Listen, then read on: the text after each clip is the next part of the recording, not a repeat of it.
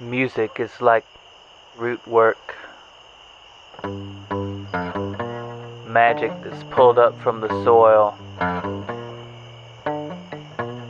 It echoes on the stony hills and spins in the tall grass by the sea.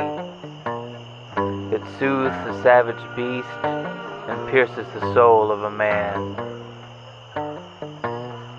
Music is that old witchcraft.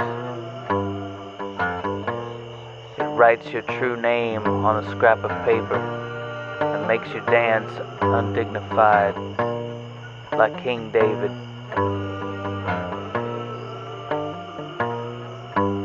This is the Hoodoo Music Podcast.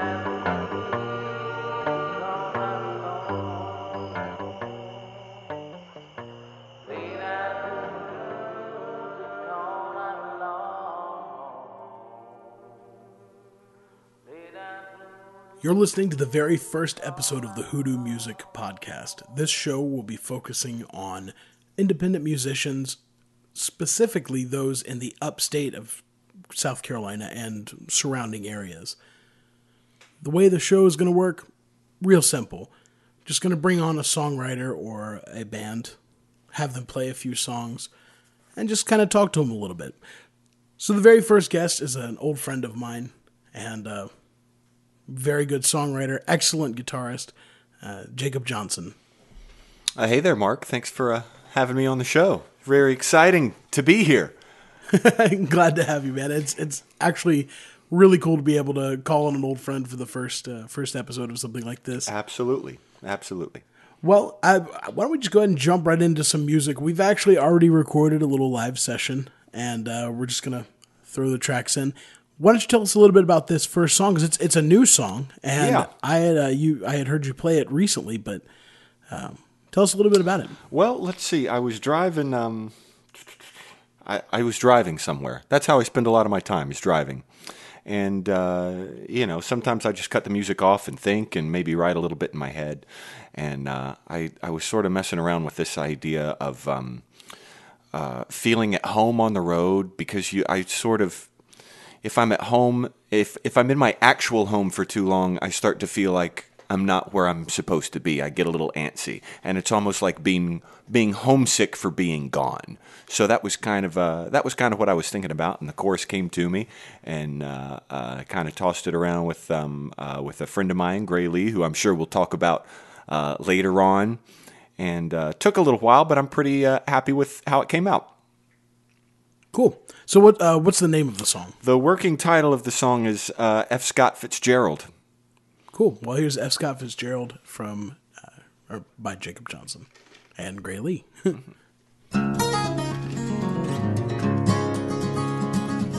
staring in the rear view, but you're not looking back.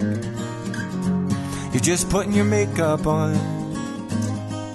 The loose change in the ashtray we're saving for the tollway rattles like a tambourine to the rhythm of every song. And the road says, welcome home. You got an old soul, but you're not alone. We're gonna sing all those songs about highways and freedom, and make up a few of our own. And make up a few of our own. Moving like the ever-changing scenery around us, but it's constant as a coffee stain on an old gas station map. If you're looking for your roots, kick the dust off of your boots and throw your suitcase in the back. And the road says, welcome home. You got an old soul and you're not alone. We're gonna sing all those songs about highways and freedom, and make up a few of our own. And make up a few of our own. And make up a few of our own. And make up a few of our own.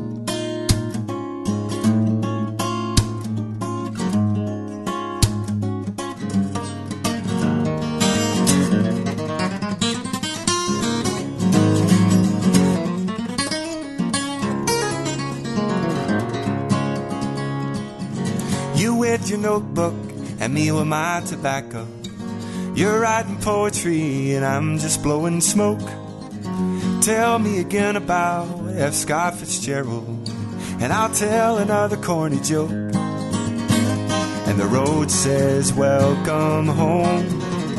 You got an old soul, it's you're not alone. We're gonna sing all those songs about highways and freedom, and make up a few of our own. And make up a few of our own. And make up a few of our own. And make up a few of our own. I've known you for about 10 years, Jake. Something like that. Don't date me. I wouldn't dream of it. Yeah. I'm not, That's you're enough. not my type. That's enough. That wasn't what I meant, and you know it. So I've known you for a long time, and I've heard a lot of songs that you've written, and I've heard some songs that you don't even play anymore. That's true. You've recorded a lot of them. I've actually recorded Yeah. some of your songs, a couple of your albums. Well, really, the 2 albums that I have out that are still commercially available, you recorded. That's right. That's right. Why don't you go ahead and promote those? Well, there's one called One Take Jake that is just all acoustic and vocal. Very simple, very stripped down. Lots of some original songs, some older songs of mine, some new ones, and some covers. And that's available on iTunes and Amazon and all that kind of thing. And as well as my website, which is www.jacobjohnsontunes.com. And also a Christmas album called Wild and Sweet that I'm very proud of. Yeah, also, I'm proud of that one too. Yeah, you should be. That's a good album. Thank you. It came out well. Thank you. Thanks for doing it. But like I was saying, I've heard a lot of songs that you've written. I think that is one of my favorite songs Thanks, man. that you've written by far. I appreciate it because every time, I'm not a really prolific writer, and I feel like every time I write a song and it comes out well, I get it polished and I'm done, and then I just feel like I am never going to be able to write another song. How did I do that? Where did it come from? I'm not going to be able to. That was it. That was the last one. And I've been thinking that for like 10 years worth of songs, So it's nice to be able to crank out another one that I feel like's a keeper. Yeah. Yeah, I mean, sometimes I guess it's hard to, you have all sorts of experiences that you could pull things from, but sometimes you don't know how to put it into words. Yeah. Yeah, and a lot of times you have to sit on it a little bit so that it's not totally fresh, in your mind when you're trying to write and be thoughtful and nuanced and interesting. When you're in the midst of pain or anguish or some other heightened emotion, maybe isn't the best time to be able to express it in an articulate and clear way. At least for me, anyway, the way I like to write. Sure. Well, what is the most painful song you've ever written? Let's see. I don't know, because I don't feel like I have a lot of like hurtful, sad. I mean, even the very sad songs in a way are cathartic, so they don't necessarily hurt. 2003 is a very.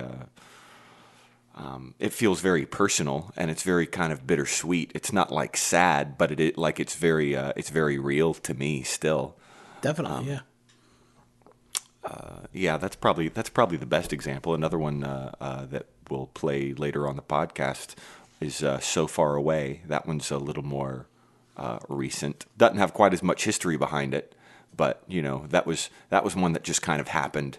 That I wasn't trying to write a song, but there it was. So gonna have to finish it. Sure. None of them are necessarily like difficult to relive and play in front of people. But they all come from somewhere. Sure. Well, 2003. Why don't we go ahead and play that one? Okay, sure. All right. So here's 2003. Which album? This first came out on. This came out on right? my first full-length album, which was called Established 1986. That because that's the year I was born. See what I did there? I'm dating myself. Making it weird again. Making it weird again. That's what I do. And let's see. That came out in 2007, and eventually I just kind of had too much material out that I wasn't really able to keep everything in print anymore. So I re-recorded some of the old songs on that for this newer album that we did a year or two ago. So now it is available on One Take Jake. Cool. Well, here's 2003.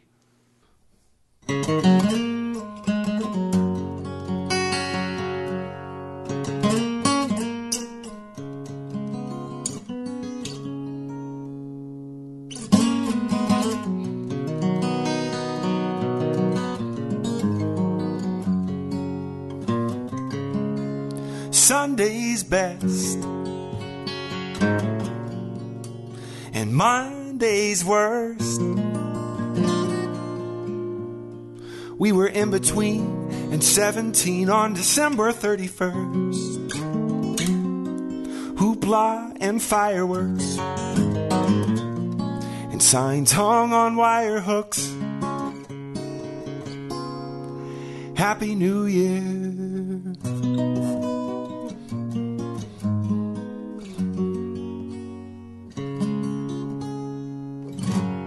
Pleasant smelling strangers who we never really met, high off their ambitions and marijuana cigarettes, empty resolutions, but content in their confusion.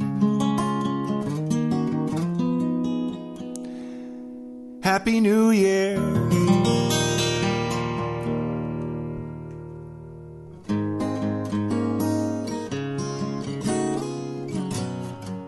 I spend a lot of time thinking about you and me, and the night we partied like it was 2003.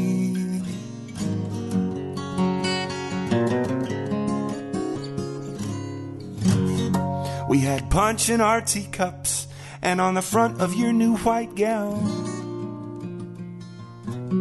party hats with no elastic and a radio we found full of songs we hated, but still we waited. Happy New Year.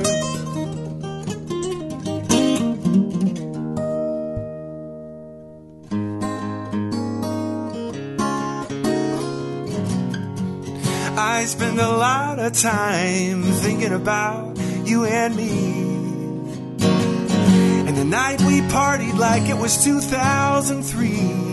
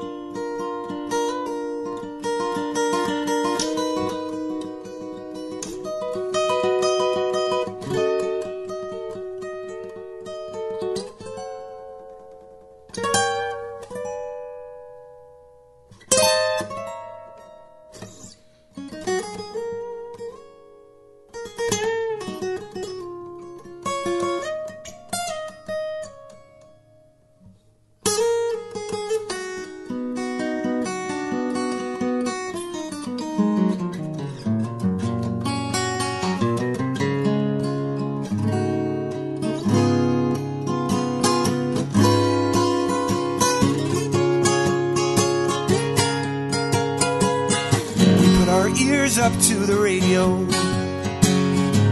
and held the antenna steady while we waited on a countdown that never came, 'cause it was midnight already.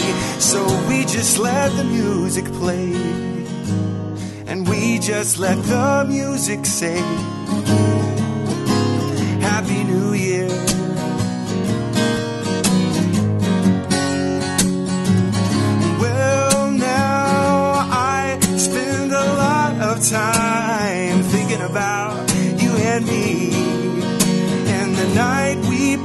street like it was 2003.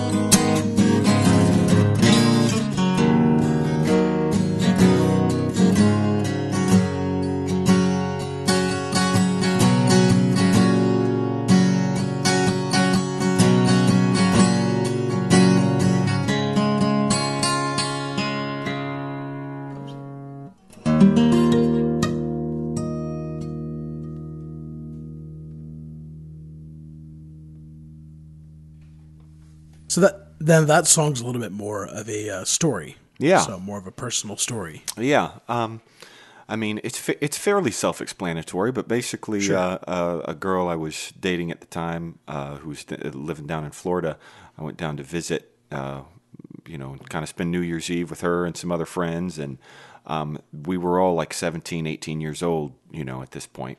I don't want to date myself, but I was right around in that age somewhere. And there was, being that young, there was really nothing in Jacksonville where we were that we could do or get into for New Year's Eve. So Sure. the plan was to just take a radio out onto the beach and, listen to the music until midnight. And then at midnight, we would all count down with the guy on the radio, and we would all say happy. And it would just be this great, nice moment with just us and the ocean and the stars, and really sweet and romantic. But we didn't realize until about 12:05 that they were just going to play music the whole time. Somebody looked at their watch and was like, guys, we missed it. And, because the radio station was just playing new, there wasn't a DJ or anything, they weren't going to tell us.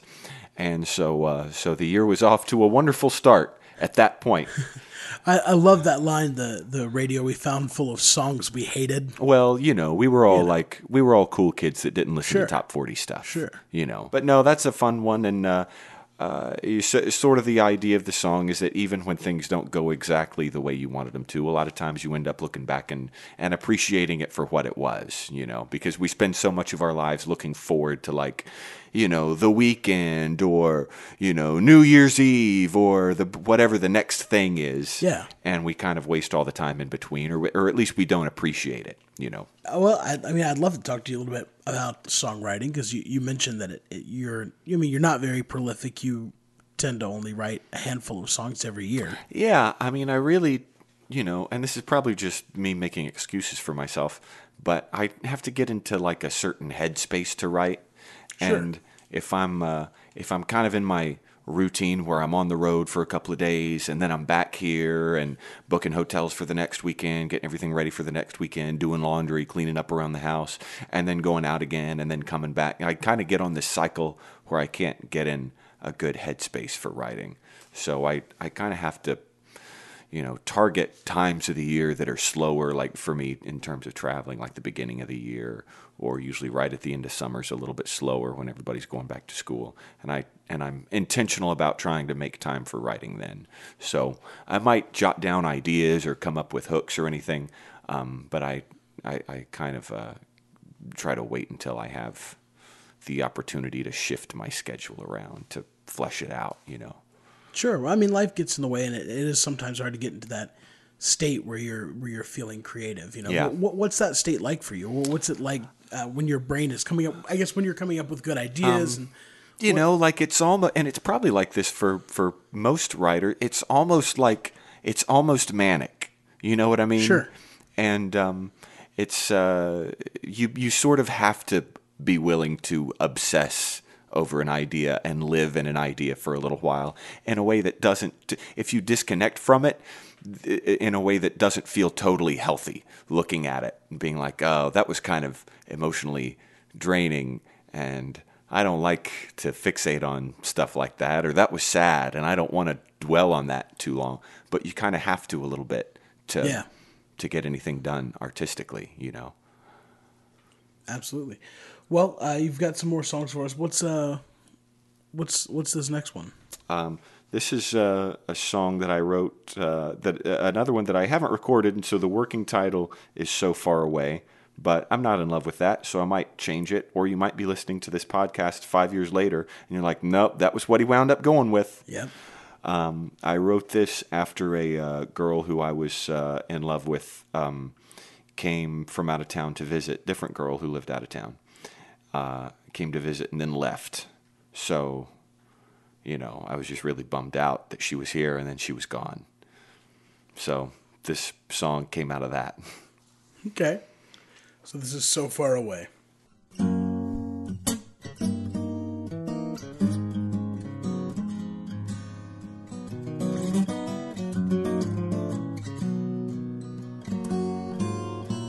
The sun is descending, the moon's on its way.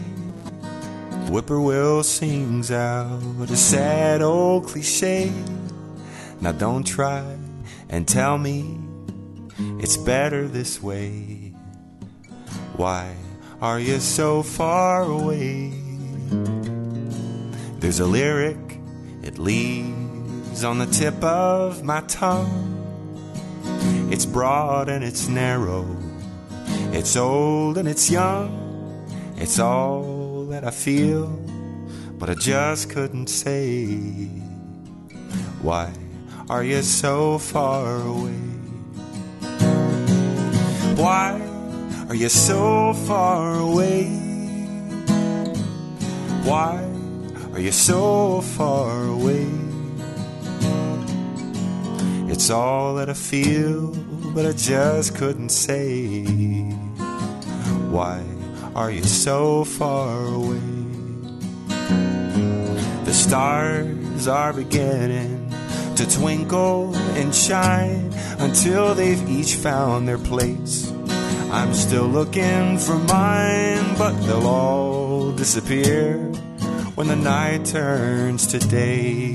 Why are you so far away?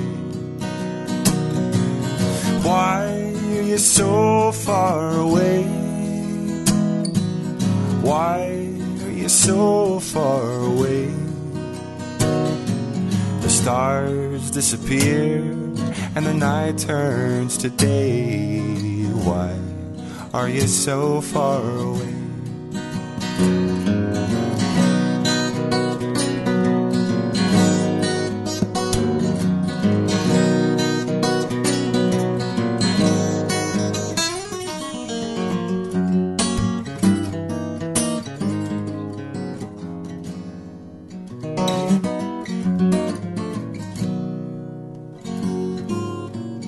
I should forget you and try to move on, but you're stuck in my head like that whippoorwill song. And I know if I did, I'd regret it someday.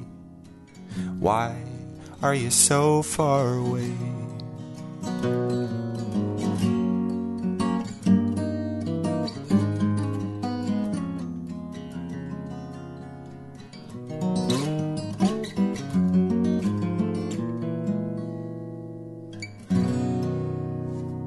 So these songs not only showcase your ability to write a song and tell a story, they're also showcasing your ability as a musician. You're quite a proficient guitar player. Thank you. How many hours a day do you spend practicing these days? Well, I'm playing pretty good right now. On a good day, 2 or 3 hours a day. But there's still some days that I'm not really able to pick it up, other than maybe like a few minutes here or there. Or, sure. Yeah, and sometimes if I'm on the road, I'm not hardly playing, aside from like when I get to the gig and warm up for maybe 20 or 30 minutes and then play the concert, which isn't really the same as practicing. But I'm very inspired musically right now, and so I've been playing guitar a lot. I've probably been playing guitar more than I've been writing over the last month or so. Well, I've definitely been playing more than I've been writing, but improving and working out musical ideas instead of lyrical ideas. Do you notice a difference in your performance? Yeah, definitely. Yeah, I can tell when I'm playing really well and when I'm really able to do what I hear in my head musically, and when maybe it doesn't come as easily, or I just kind of fall back on, my chops. You know what I mean? Well, because when you're playing live, your songs change a lot. What you're actually playing, I've noticed, changes periodically. Yeah. So is a lot of that just improvisation while you're on on stage? There are places where I improvise, and I enjoy improvising. A lot of it is a lot of it's very structured, but it's still I work it out, and I allow myself to let it evolve. Sure. I really a lot of musicians really focus on improvising. And I'm not one of those guys. I sort of, in a way, I play the guitar almost like I write. I really want to figure out exactly what I'm going to play and how I'm going to play it in the way that's most effective. And that's how I sing too. Like almost like a stand-up will tell the same joke 100 times, and by the 100th time they tell it a little bit differently than the first time, because they're working out all these subtle details about timing and phrasing and what word's going to work, the best in a certain spot. So that's kind of how I work my solos out too. For the most part, I do a lot of improvising as well, but maybe not as much as a lot of musicians do. Well, I mean, but you. So you don't focus as much on the improvisation. You focus more on just nailing what you're hearing in your head. Yeah, because I feel like I think some musicians feel like they're in the moment when they're improvising, but I don't feel that. I feel in the moment when you're feeling it. When I don't have to think about what I'm going to play or what I'm going to sing, and I can just perform and be there for the audience. You know what I mean? Sure. It's kind of like an extension of yourself, just like your arm is. Yeah. Or, it's like being able to, clap your hands. Yeah. Yeah. You're actually... So you how long have you been playing? I started playing about the time I was 11 years old. I started messing around a little bit and, learned the first 3 or 4 chords that I ever learned, and then was playing in bands pretty soon after that. Yeah. Yeah. Well, I mean, because your style is very different. You incorporate a lot of finger tapping and finger picking and things like that. What kind of, I guess, inspired you to evolve that style? Well, I was doing kind of the electric blues thing for a long time when I was in high school for 5 or 6 years, high school and into college a little bit. And I played in a band, and we would do the wing joints and that whole circuit, and it was fun to do. Stevie Ray Vaughan and Hendrix and Jackson 5 and that kind of stuff, Prince, some of that kind of thing.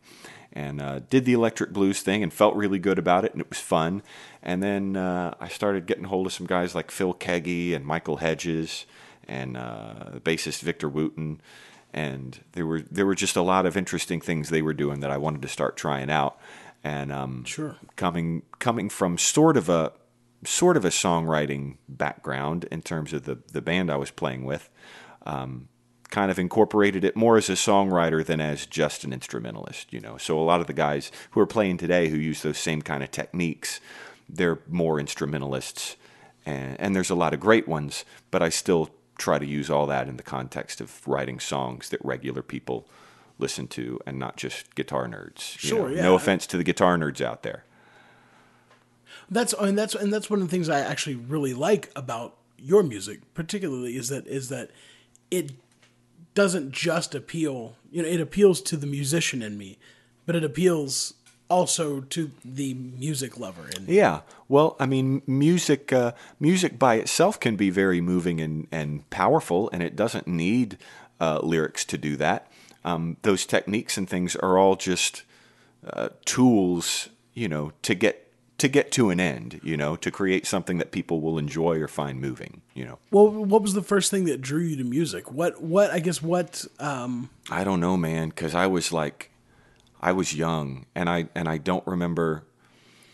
I mean, when I started playing about the time I was 11 or so, I had been enamored by the guitar my whole life. Like, if there was a guitar on TV, like, I just stopped and watched the guitar. If there was somebody, in church or at our house, my grandmother played a little bit. If she had the guitar out, I was just like I was watching the hands. I was watching the left hand fingers because I knew, I mean, I was probably 3 years old, but I knew like, okay, that is the hand that's doing the stuff right there.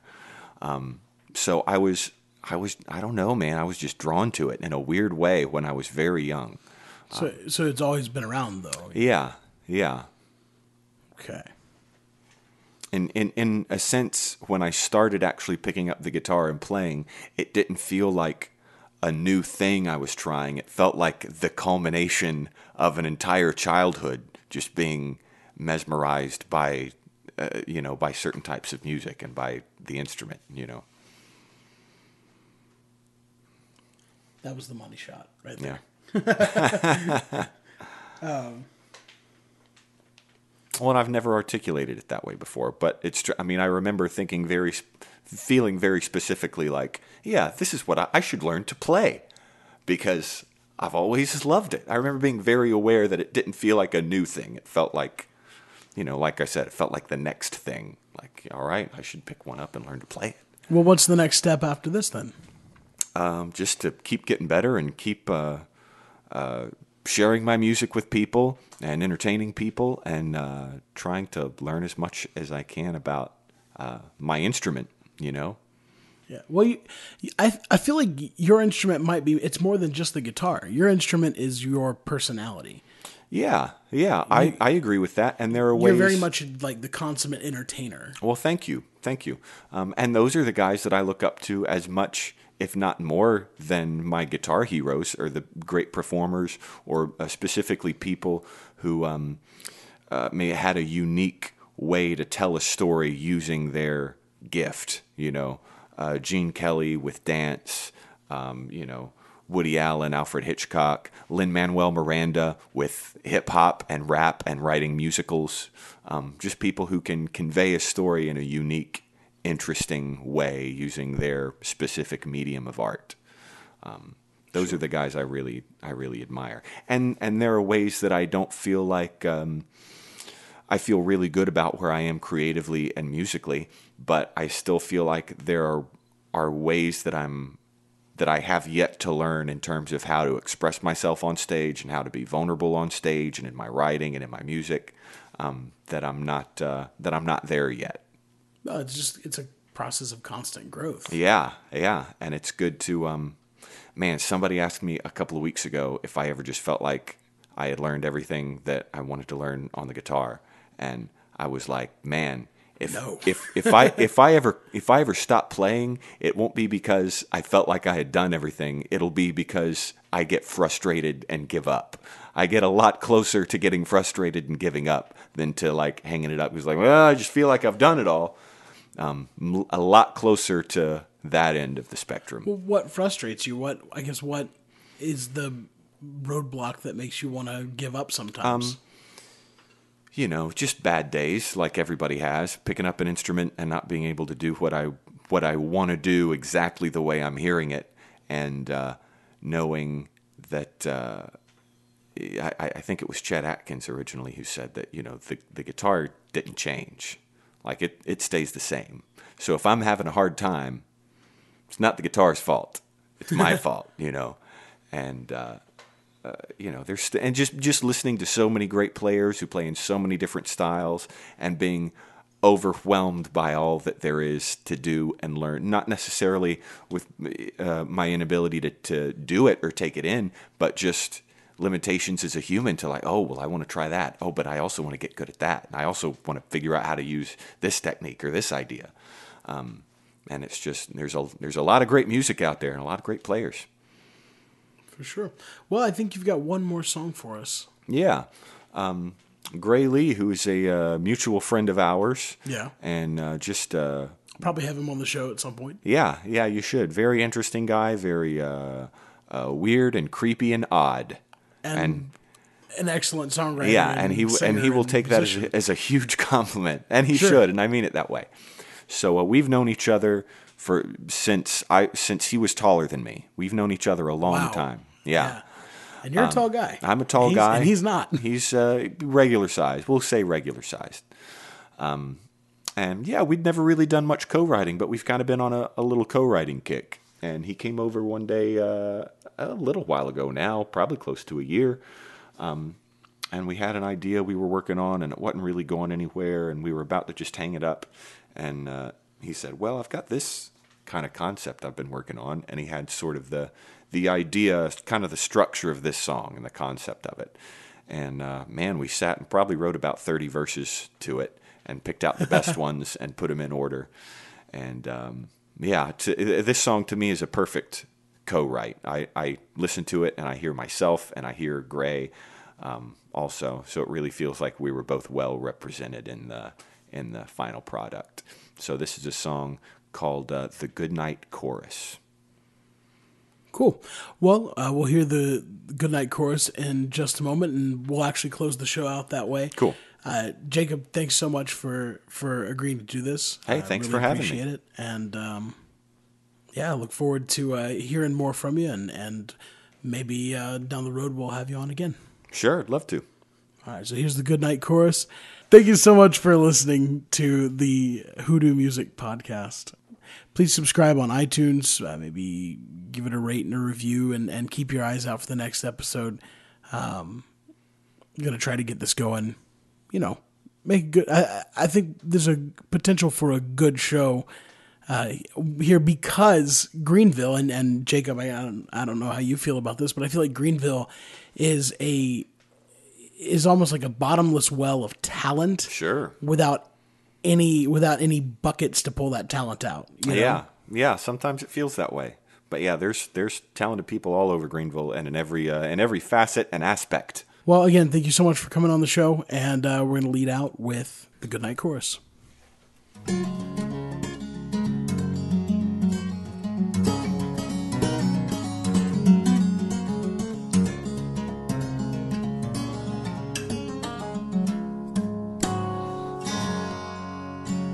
Good night to the waitress and the regular crowd. Good night to the band that's playing too loud. Good night, good night, good night to you all. Good night. Good night to the ladies. Good night to the gents.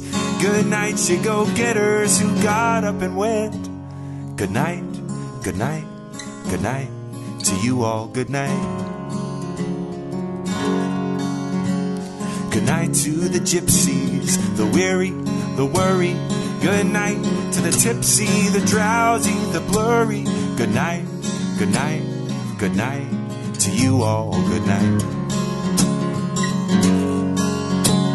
Good night to the cowboys and the rodeo clowns, the salt of the earth and the dust of the ground. Good night, good night, good night to you all. Good night.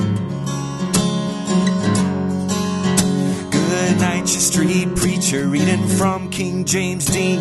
Good night, all you pushers and alleyway queens. Good night, good night, good night to you all. Good night.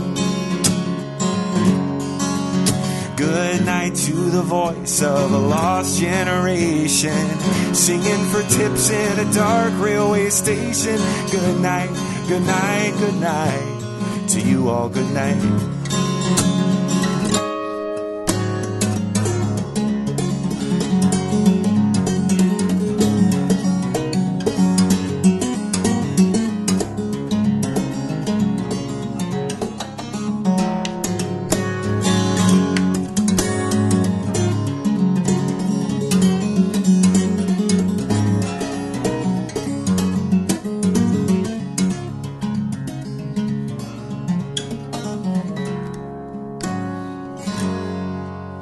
Good night, you ambitious, too big for this town. Come back when you're ready to lay some roots down. Good night to the hustlers, to the wise guys and thieves. Good night, all you skeptics and those who believe. Good night to the late crowd. Good night, early risers. Good night, all you poets. Good night, plagiarizers. Good night to the faithful. Good night to the few. Good night, all you lovers and the ones you love too. Good night, good night, good night to you all. Good night. Good night, good night, Good night to you all, good night.